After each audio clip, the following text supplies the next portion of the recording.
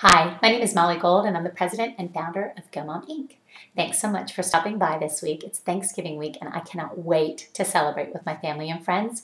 I hope you feel the same way. But you might not, because family always brings out the best and the worst of us. The worst for me is when I'm really disorganized. If I find that I'm coming up to a special event and feeling stressed and cranky, then obviously I haven't done my best to make sure that I've thought ahead and taken the stress out of the event so I can enjoy it. So even though we just have a few days to go, the holiday season lasts 6 weeks at least, and I'm hoping that some of the tips that I offer you today will get you through those 6 weeks more seamlessly and feeling good about who you are and what you're doing. First, I want to talk about donating food. With Thanksgiving, there's always so many food drives. Look in your local paper, the Sunday paper. If you don't already get it for all the coupons that are there, please go out and grab one or stop by your local grocery store that's supporting the food bank drives. This bag that we got in the paper tells me everything that this organization is looking for. I offer this bag to my children. I point them in the direction of our pantry. They fill it to the gills with everything that we've been buying with BOGOs, pennies on the dollar or nothing. And then we can go ahead and bless another family or two with everything that's inside this bag. Food banks are at a critical need for donation. One of the reasons why we stock up on extra things is so that we can be charitable in that simple way. It's hard for our children to imagine what it would be like to be hungry.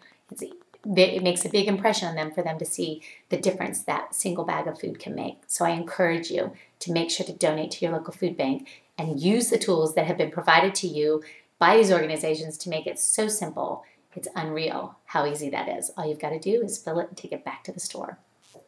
My next tip involves couponing and holiday coupon management. I want you to make a list like this of all of the people that you might be buying gifts for. This is separate from having your children's Christmas list, although that's fun. You can have your children's Christmas list on hand, but this list incorporates everybody else that you might be buying for. And then I want you to take a little time researching before you go out and purchase anything for any of those people. One of my favorite coupon sites is mommysnacks.net. And the reason why is this site offers not just the listings from one store, but a lot of different stores. And it doesn't just offer you coupons for groceries. It offers you all sorts of retail and entertainment coupons. Why is that important? This is the season for added retail and entertainment. I'm not a big shopper. I only go out and get exactly what I need.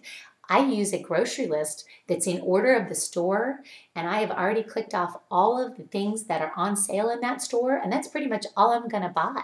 So you can see I tend to go with blinders on. If you make a list like this of who you need to buy for, and if you go ahead and go online and look for coupons at the retailers where you're going to be buying those items, you'll too be able to better have blinders on and save yourself money as you go. So I want to encourage you to think coupons for the holidays, not just food, and make sure that as you're going through your list for everyone, including your kids, you've made sure to check for retailer coupons before you step inside those store doors.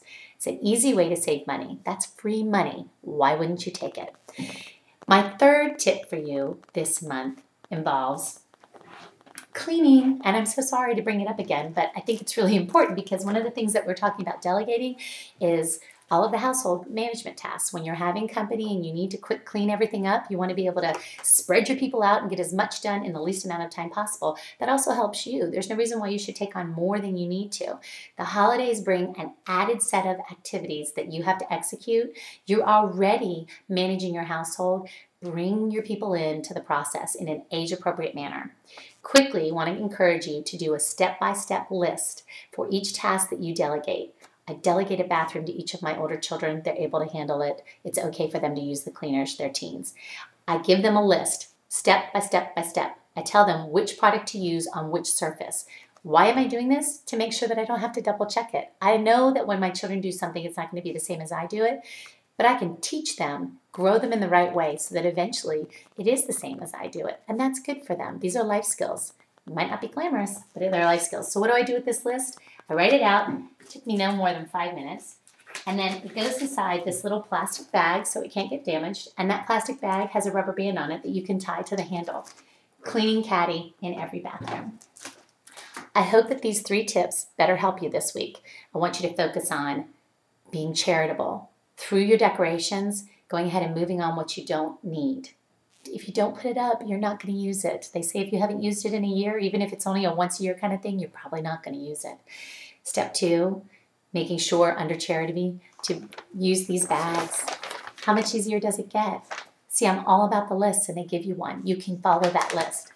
Step number 3, make a holiday list of the kinds of purchases that you'll be making that aren't traditional grocery purchases, and promise me that you'll visit sites like mommysnacks.net to see what kind of other retailer coupons are out there, special event coupons are out there that you can use to keep money at home where you need it most while still taking care of blessing the people that you want to with your well wishes, etc.